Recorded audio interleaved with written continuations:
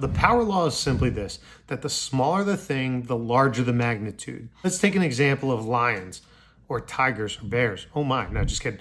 But really, let's take the idea of elephants versus tigers. There's probably 10 times more tigers than there are elephants. And this law will keep going down. There's more hyenas than there are tigers.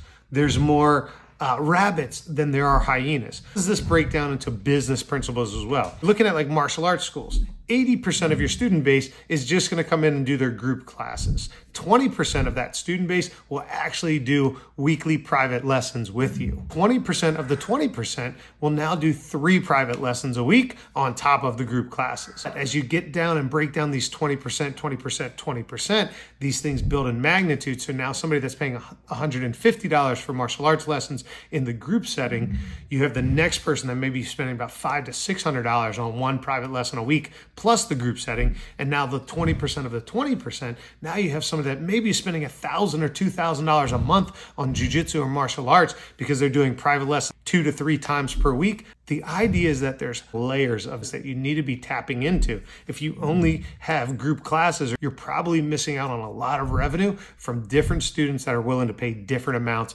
So what this allows you to do is price things differently for different people. You can have a private lesson only membership, a semi-private membership. You can have all kinds of different membership levels at different price points to fit in the need or the want of your student that's willing to pay top dollar for those programs.